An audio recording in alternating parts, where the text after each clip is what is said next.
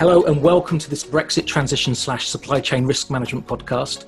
My name's Steve Dunkerley. I hope you're safe and well as countries around the world either start to come out of lockdown or reintroduce measures to contain spikes of the coronavirus.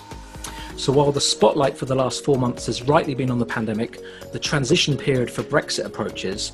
And today I'm pleased to have a customs clearance leader, a supply chain director / analyst, and one of the UK's most distinguished experts in risk management. So thanks for joining us, Robert Hardy, Julia Graham, and Guy Dunkerley.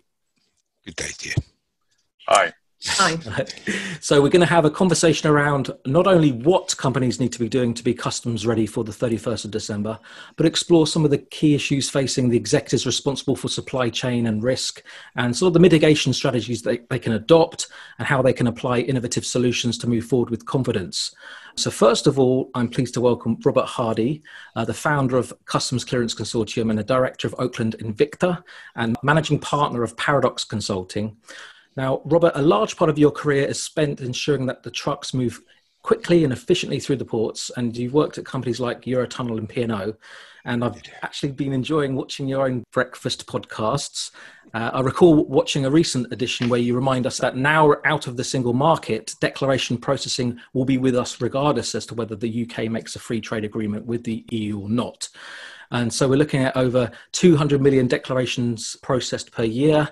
So it'd be great if you can first of all answer the knee-jerk questions of isn't the processing of all these declarations going to be impossible, and isn't it going to be expensive for companies, and won't there be just a queue of lorries either side of the channel? They're very good questions, and they're questions that come up an awful lot. I mean, I've always been involved in the sort of border process and including customs clearance, and until 2017 I actually ran the customs terminal at the port of Dover. So we kind of took a view on it a long way out, saying that look, I understand customs clearance is complicated and it can be expensive to do a customs entry.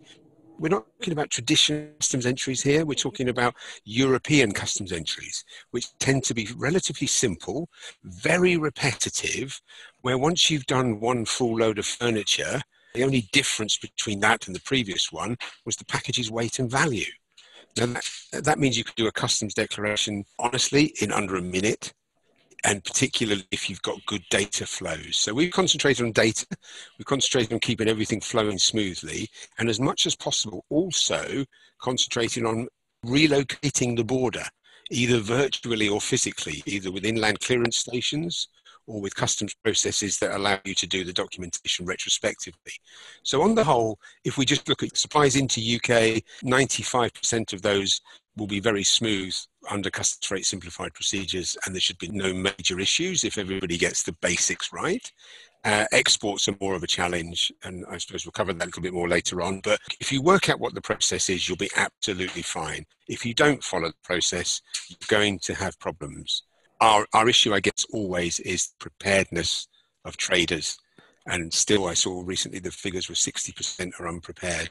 That we're getting really close to the line here, guys, and to not be prepared at this stage, you're moving into self-harm territory here. Is that there is no reason why you shouldn't be prepared. We've made it really clear. We've been chasing master data, background data for about the last 6 months, and it is a fight. It's a real fight to get basic information that will allow us to do the entries in an automated fashion from day one. And it shouldn't be as hard as it's been. So basically you're trying to communicate, get the message out there to those that are engaged in import and export. And in terms of the cost, I was talking to the COO of Innocent Drinks, James Davenport, last week, and he said that the cost for this declaration process, they've valued at about £1.5 million. And what's your answer to that sort of issue? The £32.50 was originally said by John Thompson, who was the CEO of HM Customs Excise at the time. This was in the Treasury Select Committee, and it was about 2 years ago. And this figure suddenly appeared, 200 million declarations at £32.50 equals a telephone number.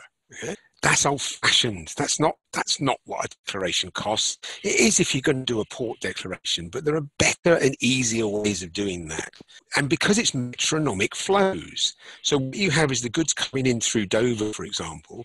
The goods will come in and you do the customs entry later on, which is a consolidated customs entry. Why are we quoting a customs declaration charge when there isn't a custom declaration. Got day rate for some customers where they've actually got such regular flows that we can actually say, we will do all of your customs paperwork for this figure. So I think to be sitting there at £32.50 a declaration, it's just unimaginative. But within that same press release, it also said that we require 50,000 customs agents because the customs agent could do 20 entries a day. It wouldn't last 5 minutes if you could only do 20 entries a day. We're talking about, with automation, we're up to about 150 an hour per robot. So this figure of 20 declarations a day at £32.50 is just old-fashioned. It's just the wrong way of looking at it. I completely agree if that's a box from Shanghai coming into Felixstowe, that's a complicated process. But a full load of yoghurt, which is the same as yesterday's full load of yoghurt, isn't going to take you very long. Okay. Good stuff, good stuff. Well, thanks for clearing that up. No, that's okay, sorry. But I'm also pleased to welcome Guy Dunkerley. By the way, Guy and I are not related, but we do share a pretty cool family name. So, yeah. So Guy is a supply chain professional. You spent a big chunk of your career in the telecom space, managing the procurement and movement of consumer handsets. And before the telcos, you were with KPMG and as advisor, as well as AMR Research, which is now part of Gartner, as an analyst. So you've pretty well supply chained up, as it were. So yeah, I guess supply chain directors at the moment with COVID and now Brexit are having to rethink their just-in-time supply chains and the commercial terms of supply, so the Incoterms. And then there are sort of the other financial considerations relating to tax and supply chain risk. So tell us what you're seeing through the lens of the supply chain director at the moment. Well, I think where we stand now is this is part of a witch's cauldron of really difficult issues confronting supply chains. So Brexit is a headache in and of itself, but on top of COVID, the changes to what people are buying, the channels through which they're buying, the dangers that companies have in relation to the financial viability of their supplier base, throw on top of that issues in relation to the US and China, and changes in factor input prices like petrol. This really is a perfect storm.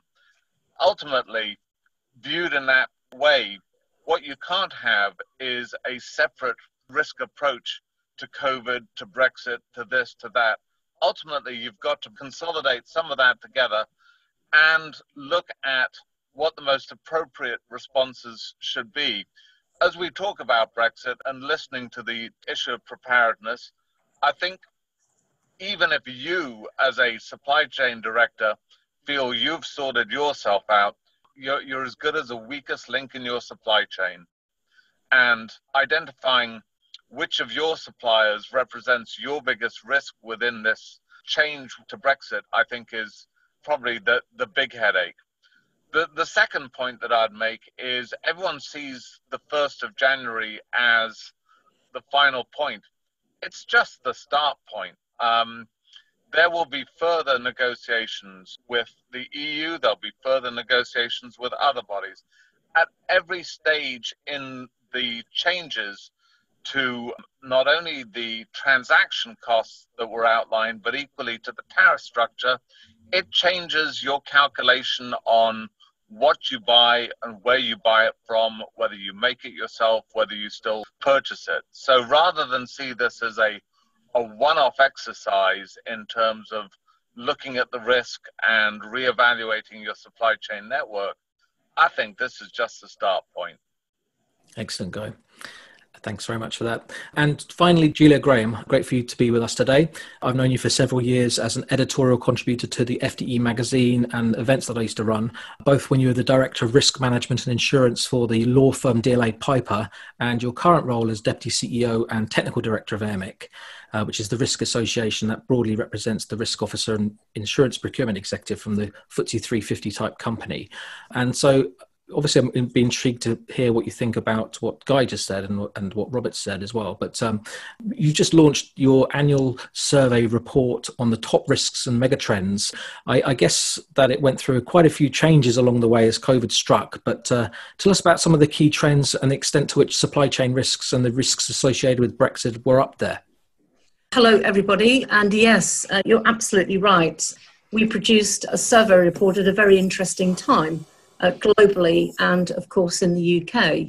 I think the sort of couple of general things I would say in the context of all of that is that in the days gone by, when organisations would look at risk, they tended to produce nice lists of risks, or what some people will call a risk register. And these were your sort of top 10 or top 20 or even more, in the case of some organisations, of the things that you presented to your board that you felt they should keep them awake at night, and in many cases often did. And you treat those risks individually, and you'd look at what the controls should be, and you'd look at where they were before the controls and after the controls, and you'd rank them very neatly. And you'd look at them in terms of their impact, and you'd look at them in terms of their likelihood. And that's all fine stuff, except what we're now experiencing in the world is a real shift in the way that people must look at risk. And the reason for that shift is the sheer connectivity, or connected risk, as some call it, that none of these risks typically will operate in isolation. So if you take something like supply chain, which we've been talking about up until now, supply chain risk doesn't operate in a vacuum. It's affected by all the other risks that are happening around it. And as we've seen in the experience with the pandemic, and in our experience that's coming along in the very near future, and that we're preparing for with the final period of transition, is that these risks are also intimately affected by the implications of Brexit. And I think there are a couple of things I would say there. One is you have to take your risks, your top 10 and your top 20 or whatever they are, but then I would suggest what you need to do is to overlay them with issues that are ongoing in the world. And I'll give you an example of what that might look like. If you took the financial crash of 2008 and you overlaid the implications of that on your risk register, you would typically find around about 30 to 35% of those risks being affected. Do the same thing with something like COVID-19 or Brexit, and you will find that that percentage is much higher.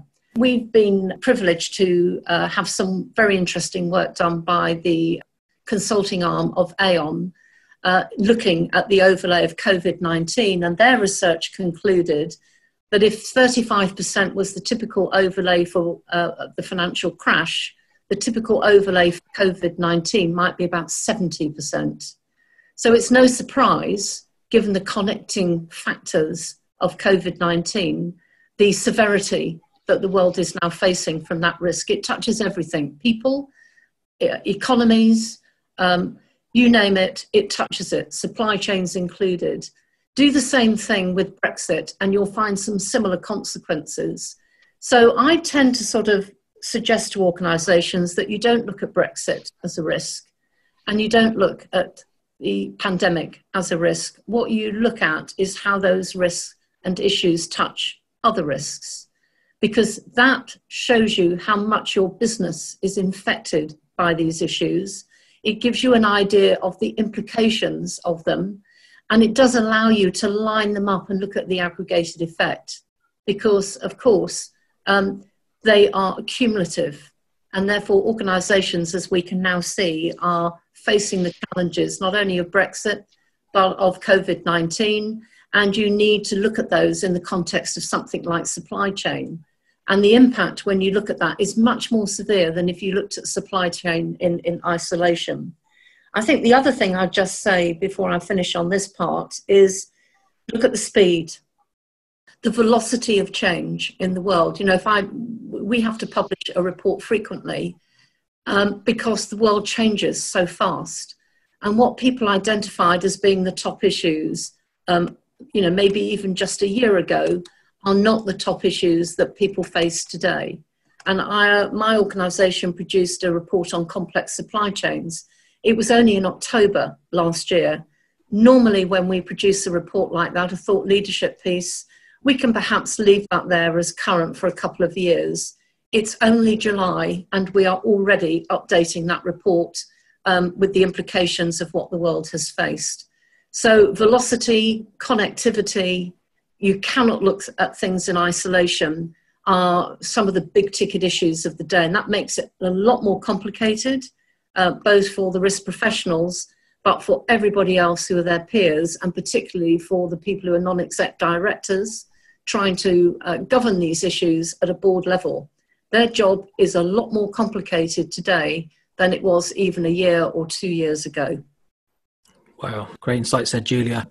Moving away from the piecemeal to the sort of systems thinking approach. Obviously, it links up with what Guy said as well. But looking more practically now, Robert, we've heard about sort of these supply chain challenges and risks that the companies are facing. What's your practical advice for companies that want to minimise delays when they import from the EU, for example?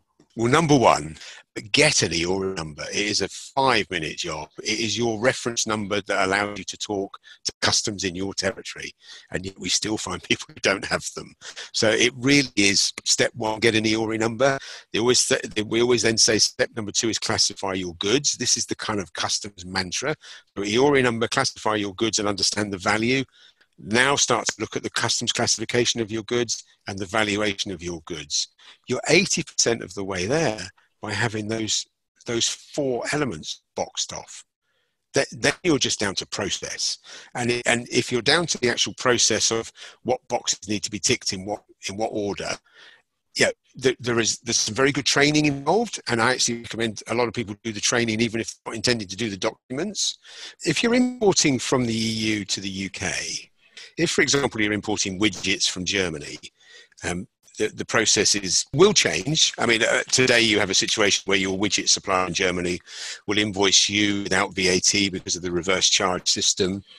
That doesn't require a mass of paperwork. It's an export declaration from Germany and an import declaration in the UK, which can be done belatedly. So the one that doesn't yet have an owner in terms of the process is Incoterms. It doesn't get enough attention. It's not well understood. And it's particularly prevalent because of the EU trade already exists. And now you add complexity. Let's say goods are invoiced on a delivered price basis. So the exporter is delivering them right the way up to the buyer's door. And now you add duty to it. The argument is, well, who's going to pay that duty? And suddenly you can fall into a situation where the goods are now delivered duty paid, or there is duty to be payable. If there is any duty, we don't know until probably just before 11 p.m. on the 31st of December. It's literally, we just don't know. But if there is duty, there is a liability and a responsibility for that duty. And it's not necessarily the importers who you might think is the importer. So that's the biggest part for me, is understand your Incoterms. And if you're in the basis of delivered duty paid, or if you're dealing with ex works, these may require foreign VAT registration in order to still be capable of working in a post-Brexit environment. And it's the area that doesn't get enough. It doesn't affect customs too much. It affects the customs process in so much as who is the importer. But from customs planning point of view, there is an importer, therefore there is an import entry. It's the Incoterms that decide who that is. And because of that, customs don't necessarily focus on Incoterms very strongly because they don't need to. The border don't concentrate on Incoterms. And in the EU trade, they don't really exist. Goods are either delivered or collected. When you layer in the complexities of Incoterms and the pitfalls that are associated with them, that's where I'd start. We have the solutions because we now know what the processes are and how to line the ducks up. But the problem is when somebody says, I have the situation, what is the solution? My next question is always, what are the Incoterms? And invariably the answer is, what are you talking about? I have no idea what you're talking about. And if they don't know what Incoterms are, honestly do not know how to pitch the solution because it is dependent on the Incoterm. So, Guy, we talked about that the other day, actually, Incoterms, and I guess it's a big battleground now for who's going to be liable and responsible. So, tell us your thoughts on that. So, picking up, and I hear everything that Robert said and would heartily agree, that is a discussion between purchaser and supplier that has to be bottomed out definitively against all of the goods that are being supplied. And of course, we keep on talking about import. There is export as well that needs to be covered. Our immediate concern is always about bringing goods in, but we sell a lot of goods to the EU, as everyone knows. That equally has to be bottomed out in relation to UK suppliers selling into Europe. I guess my concern, as Robert has talked about, is if you multiply through the variables that he's talked about, which is number one, a degree of understanding, multiplied number two by the ease of the system, which may be easy, number three by the take-up. Once you've multiplied these things together, you're still in a position where you're not clear that on day one it is all going to be hunky-dory and everything is going to come through okay. So we can say it's understandable, fundamentally it's easy, but if people aren't making the effort to understand, if they are not signing up, and again, it could be your supplier's supplier, you still have to engage with a degree of risk assessment and reaction to that.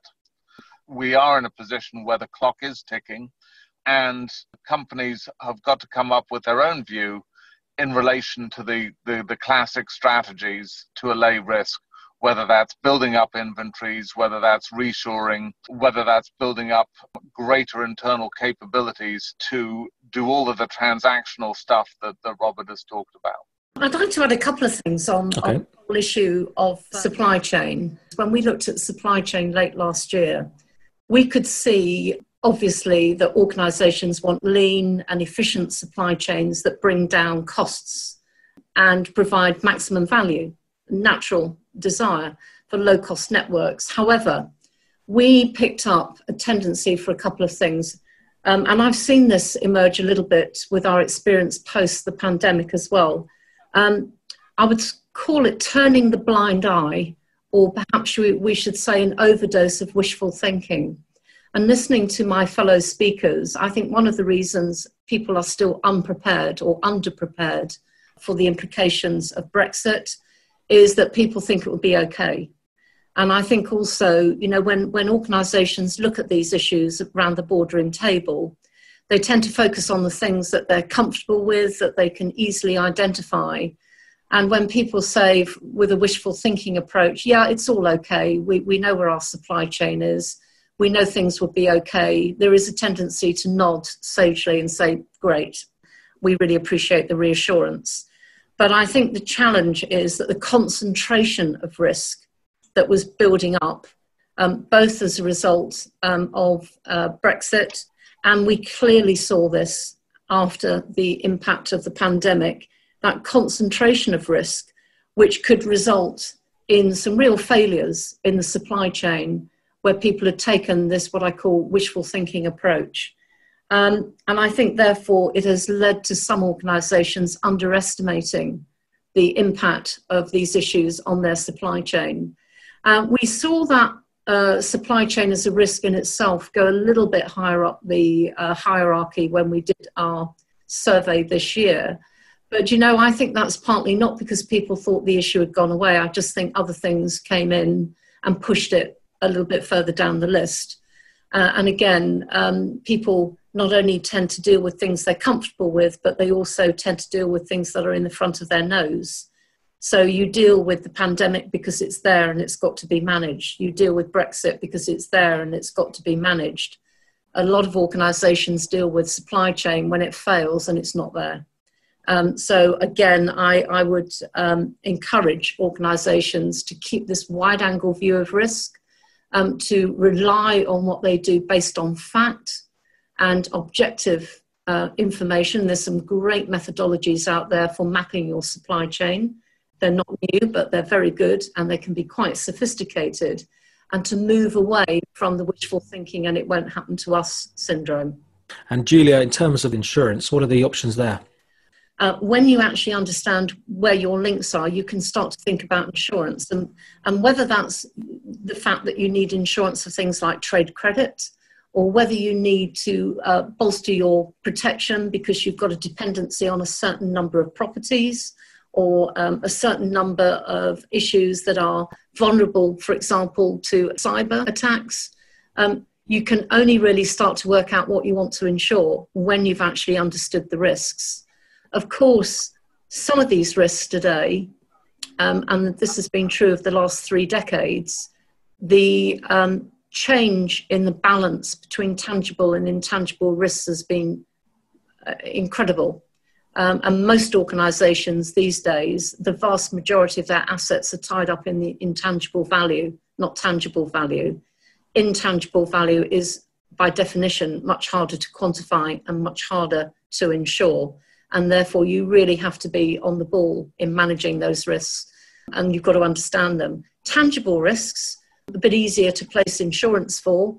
You might say, well, that's not true with things like trade insurance, although there is a newly introduced government-backed scheme. It's only a temporary arrangement, it's not a permanent one, but there are some schemes available for you once you've understood where your weaknesses are and what you want to do about them.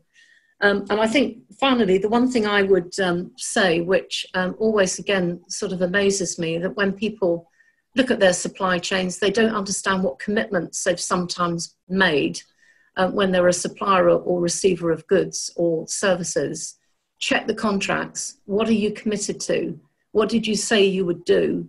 And then make sure that you understand those issues and that you're prepared for them. Because I think one of the big frailties of what we're seeing is that when something does go wrong, organisations have not been as well prepared as they might have been to deal with the crisis that ensues. And so a lot of organisations that haven't understood where their weak spots are when they've been exposed, they've floundered around a little bit by events going wrong in terms of how they react and what they need to do. So crisis management, absolutely key for any organisation, for any risk, but especially for supply chain. And maybe to build on that, it's the ability to sense and respond. So a number of the risks have precursors, whether it's a customer who's delaying payments a little bit more.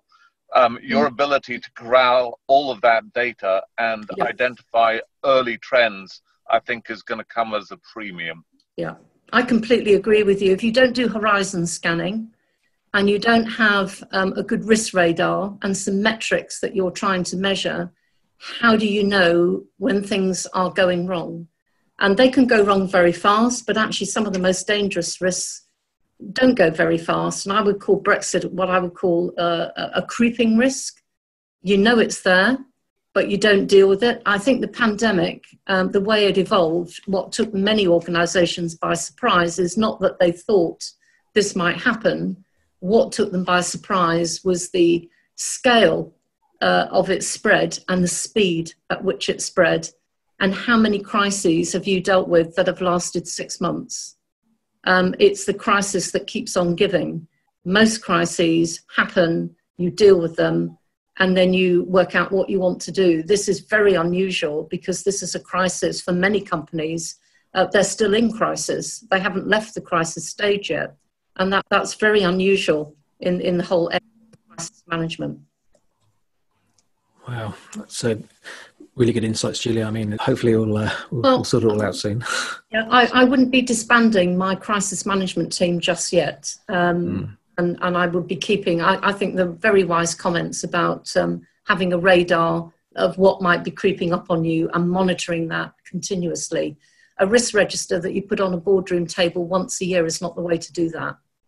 Can I just jump in? There's a very good point that you've both touched on exports and risk, and I can't avoid the opportunity to raise one that most people is not on their radar, is that if you export goods from the UK to anywhere in the EU, but let's say it's not to the country that you're shipping to. So if, for example, the vehicle is going from Dover to Calais, the goods are for Germany, the ultimate customs clearance takes place in Germany.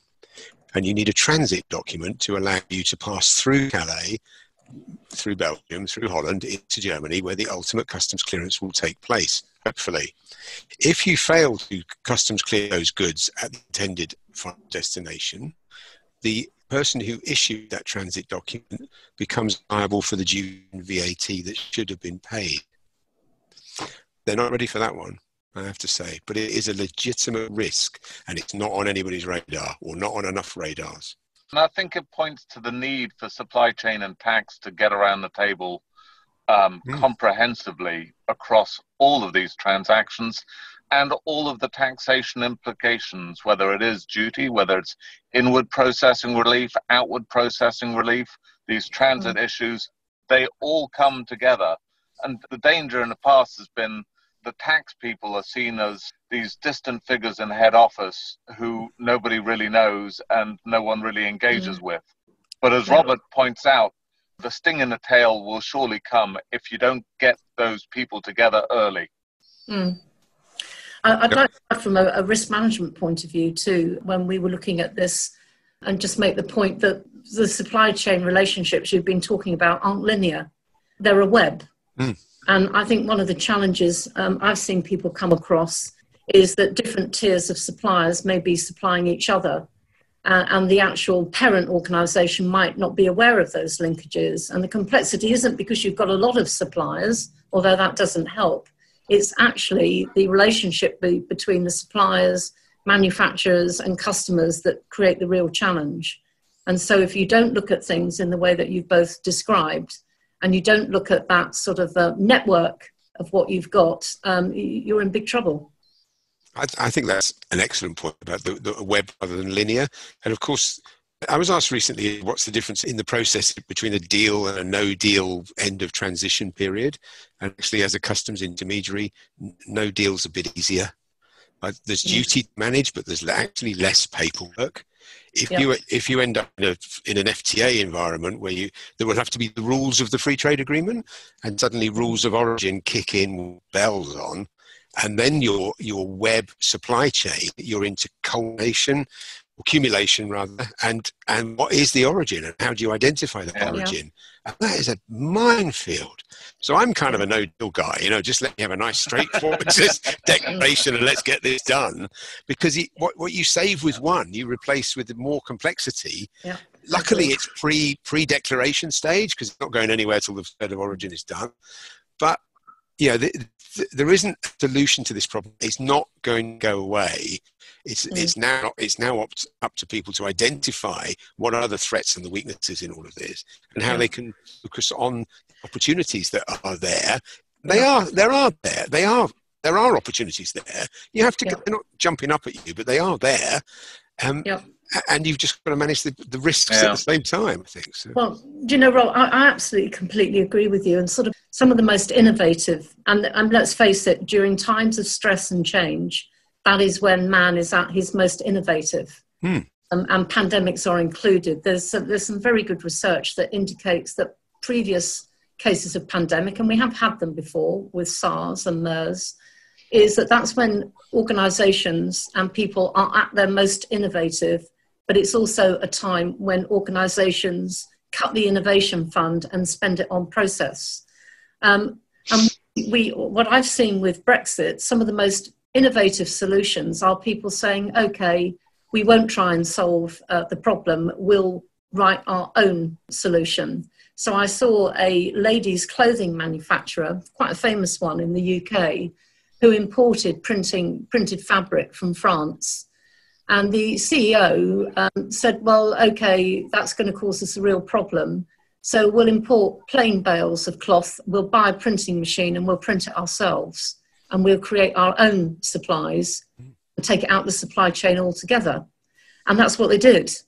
And I was really impressed because it is quite a traditional business in terms of what it sells. But the innovation of thinking in a different way of solving a problem, I thought was very impressive. And I think that's right. But also to build on that, I think there is equally a risk of overreaction or wrong reaction.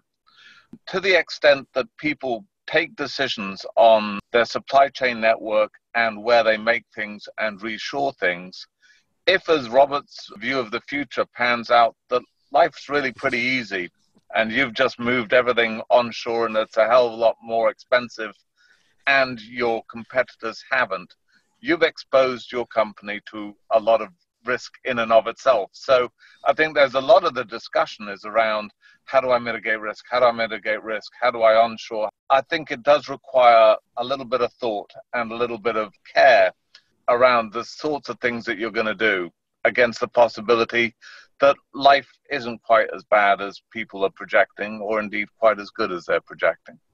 I think you're right. I think what you find in a lot of these processes, though, is that is that supply chains have evolved over time, and Brexit creates this reboot button. And I think for some it's been quite cathartic. For others, it's just been almost putting their hands up and saying, well, that's the end of me. I've had a good run. And we're seeing both reactions, to be fair. Some that are really embracing it and thinking this is an opportunity to excel rather than a threat. But equally, there's an equal number who are running for cover of trying to ignore it in the hope that it might just go away or somebody else will make it go away. What I'm seeing perhaps in a best practice are those companies that are not seeing it as a single hit of a reset button, but are thinking that's a button I'm going to have to hit on multiple occasions over the next few years. So that's going to become something that I'm going to get really, really good at. The ability to remodel my supply chain based on whatever the outcomes of Brexit, the pandemic, various other things could be. So I think it becomes less of a, I'm going to have a look at this once every 5 years, dust off, get someone from the outside to run a simulation, and more of a continual process as things become clearer. Yeah, I guess the key thing is to be agile, flexible. One of the things I wanted to ask you, Robert, one of the concerns was cost per transaction for the declarations. And I recall you mentioning Robbie the robot. The famous Robbie. He has an email address now, actually. We looked at robots and we looked at integration into various software packages. We realized we were going to spend about a year talking to software houses and still not be ready for day one. We decided to focus it back onto us and go down a process of RPA, robotic process automation, which is Robbie the robot. We've given him an identity just because people can associate with that a little bit more. And we've even got a campaign of Save Robbie. If you don't submit your master data, we're going to melt him. So it's this kind of process. Help us help you. And we've already started now with this process of transaction data when everything starts moving. How fast can Robbie the robot handle this? How repetitive is the process? And on the whole, about 85% of it can be handled without a human being. And we're still going to have 50 human beings. They'll be oiling and watering Robbie, basically, just keep the process going. But robotic process automation in a metronomic supply line flow in the EU, they're made for each other. Yeah, again, if it was complicated, containers from America and products from Vietnam and something from China, that's complicated. The TikTok of EU trade has got RPA robotics written all over it, so we couldn't resist. Do you find that all this data convergence in the declaration processing is adding to the cyber threat, or is that just not such a big issue? Well, I suppose, Maersk had a cyber attack a few years ago, and suddenly they didn't know where any containers were anywhere in the world. They've now mitigated that with blockchain, and it's a risk. I have to say, from the way we're handling data, it's probably less of a risk because it's less visible. We're only handling kind of bite-sized chunks because we've sort of disassembled it or disassociated it, and then we associate it later when the truck's on the move. What does worry me, and this came up today actually, two big questions today when I was meeting with a client, was that if you start to get to that situation where you load the truck and now you send the paperwork to the intermediary who does the entry and everything, that's a list of everything that's in the lorry right now, with all of the information about that traveling around on the airwaves somewhere. And the other question I got asked about, and I really didn't have an answer, was I say, we need this information, we need that information. What about GDPR? Is the type of transaction level information we need to do the customs border processes, do you have the right to do that? I don't know where customs trump GDPR. I just honestly don't know the answer. I think I would sort of add that a general comment on cyber. If you change something and you put aggregation of data together, somebody will come along and take advantage of it. Whether it's through exploitation of devices connected by the Internet of Things, if you can get into a person's system via their refrigerated unit, or you can get into the navigation system on driverless vehicles or on shipping, or you have a situation, as we've had with COVID, with lots of office workers working at home, where there are changes in the aggregation of data, somebody is going to be out there trying to exploit it. So wherever data is, bite size or big size, there'll be somebody looking. and watching and waiting to try and attack it. And I can only see that particular risk is not going to go down the list of risks. That's still right up there. Number one risk for many. Depends what sector you're in and what you do. So I think everything is vulnerable. And sometimes you don't know it's vulnerable, as Merce did, until a problem happens.